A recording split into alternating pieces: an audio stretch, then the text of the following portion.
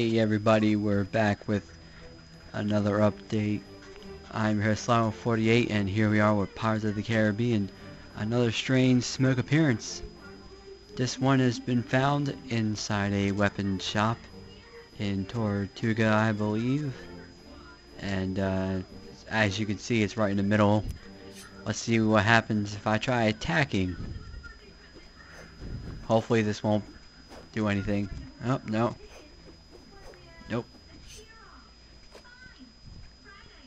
Huh. How about shooting it?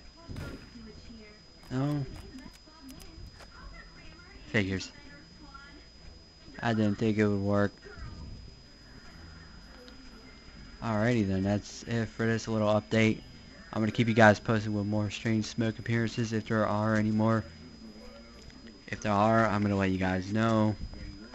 If not, I don't know what's up with them. Maybe they could be a sign of a future fire. Who knows? Anyway guys, I am out.